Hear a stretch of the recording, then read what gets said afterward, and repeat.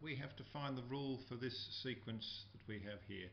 So the first thing we have to do is decide if we've got either an AP or a GP.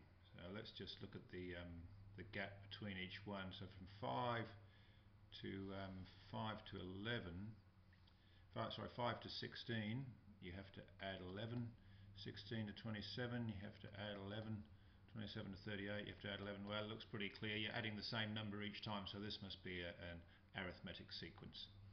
So for an arithmetic sequence, we know that the nth term is equal to a plus n minus 1 d, and when we're asked to find the rule, really we're asked to find this way of generating any term that we like. So we first have just to identify the things. A is the first term, which is clearly 5. D is the common difference, which is plus 11.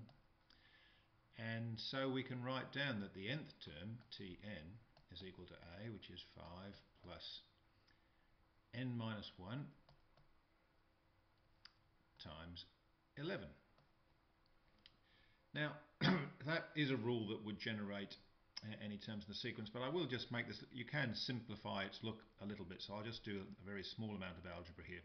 So the nth term then is equal to 5 plus, and what I'm going to do is I'm just going to multiply this bracket out. So I'm going to multiply the n times the 11, and then I'm going to multiply the minus 1 times the 11, just for a little simplification.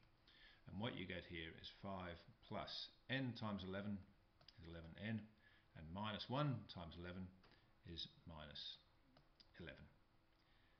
And just again, one more line of simplifying. That gives me 11n, and 5 minus 11 is minus 6. And that expression will find you any term that you like. We just want to check just to make sure that this is all going right. So let's imagine we're trying to find the second term. Now the second term is 16.